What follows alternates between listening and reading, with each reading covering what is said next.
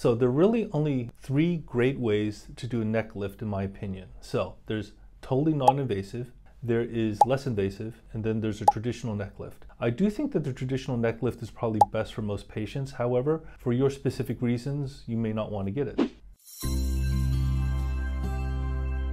So the first one is less invasive or non-invasive. Essentially what we can do is we can give a lot of Botox or neuromodulator right here so that it relieves the muscle bands of the neck. It actually elongates the neck slightly. We can give a lot of injections here, which also relax the muscle, so that in general, your neck will appear more elongated. If you have a really large submandibular gland, somewhere around here, we can actually give you Botox or neuromodulator to actually shrink it. Finally, we can actually fill in the horizontal lines that you may have in your neck with filler or with fat grafting, and we can also rejuvenate the neck skin. Now, obviously, this is all less invasive or non-invasive. It tends to work best in younger patients, and also it tends to work best in patients who don't have a lot of loose skin in the neck area. If you're really not a big fan of surgery, or maybe you're not ready for surgery, and you're a bit younger or simply don't have that much loose skin, I think this is a really great option.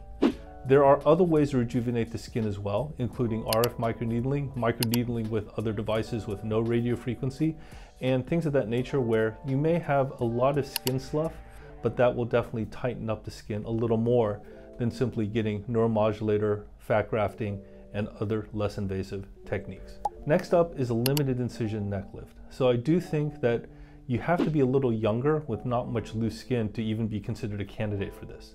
So we really only approach the area through a small incision right here underneath the chin.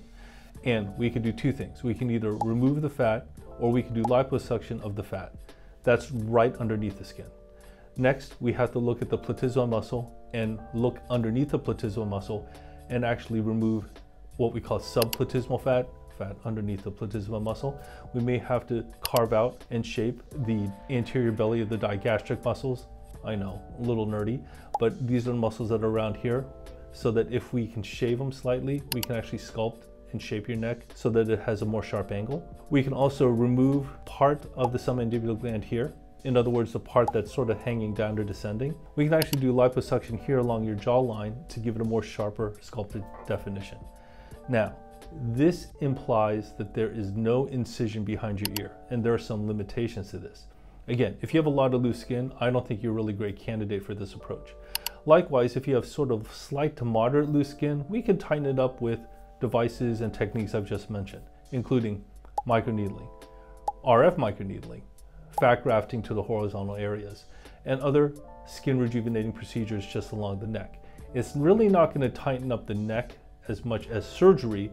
However, if you really only want to have one incision, if you simply don't have that much loose neck skin, this may be a good option for you. Finally, the best option, but again, probably the largest option in terms of surgery and also recovery time, is a traditional neck lift. Now, hear me out. We have to make an incision sort of in your earlobe and behind the ear to get right underneath the skin. We still have to make an incision around here to get access to the platysmal muscle and the midline.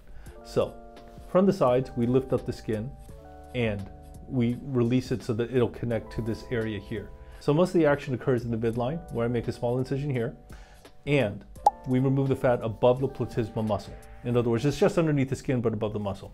We still go underneath the platysmal muscle, and if you have deep fat there, submandibular gland, you have sort of a prominent anterior belly of the digastric muscles, we can actually carve that out so you have a sharper jawline.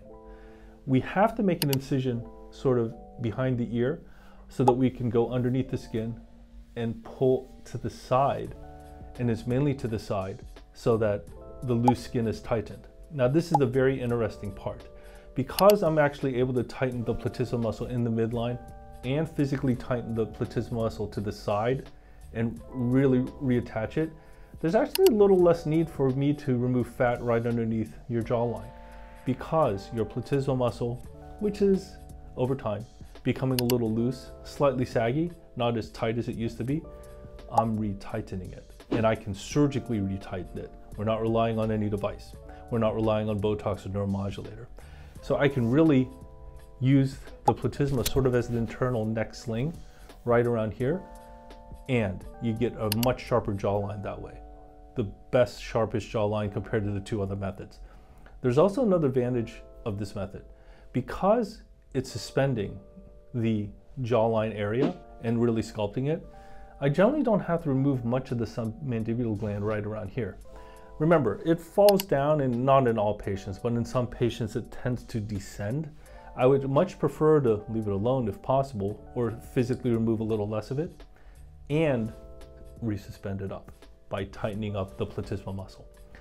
This way, both directions, right there. And so that allows you to have really the best result.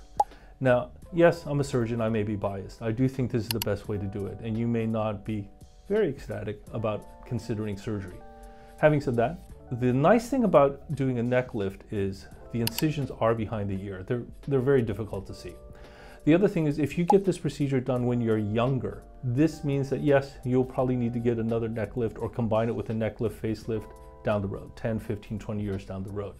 But if you are younger and get this procedure, the recovery is a lot faster. I don't have to remove as much neck skin. You get that really tight suspension that you cannot get with any other technology.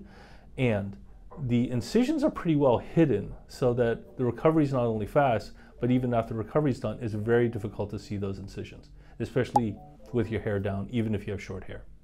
Those are the three major ways to rejuvenate your neck. I hope that my explanation was easily understandable.